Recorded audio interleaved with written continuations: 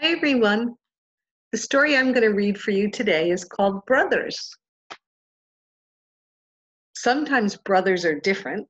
Sometimes they're alike. Some day brothers get along. Other days they don't.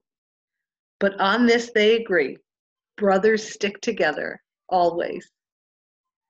I think if you have sisters, this book could be called Sisters, or you could even call it Siblings. I think it works for all families.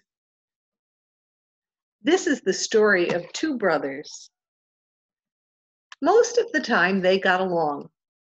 You take the last pancake. No, you.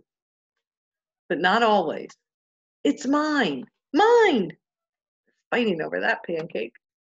Sometimes they squabble, like when they both want to ride the same bike. Take the red one. No, you take the red one. So then they take turns.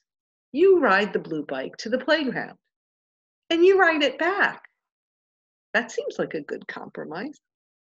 Sometimes they disagree about whose turn it is to walk the dog. I walked him last. No, that would be me. So they walk the dog together. Your turn to pick up the poop. No way, I definitely did that last time. Brothers can share the blame. It's my fault too, we were both playing. Goodness, they got caught with a broken lamp, didn't they? And then they take care of each other. When one hurts his knee, the other one pulls him home in the wagon. That's very thoughtful. Brothers can be both alike and different.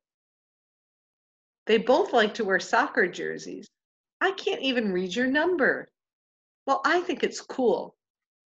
But one likes to wear his inside out.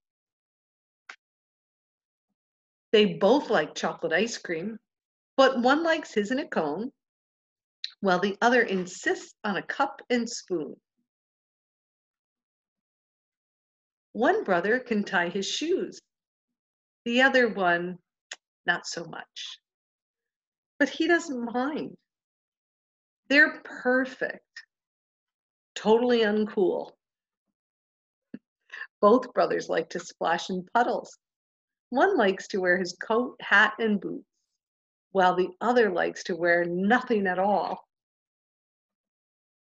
At bedtime, one brother likes the window shade up. It's too bright. The other likes the window shade down. Too dark. Do any of you have a sibling that you share your room with? You have to make compromises over things like that. So they leave it halfway. How's that? Works for me. If there's thunder in the night, the brothers get under one bed until the storm passes. And they know, those brothers do, that they will stick together. Always. The end.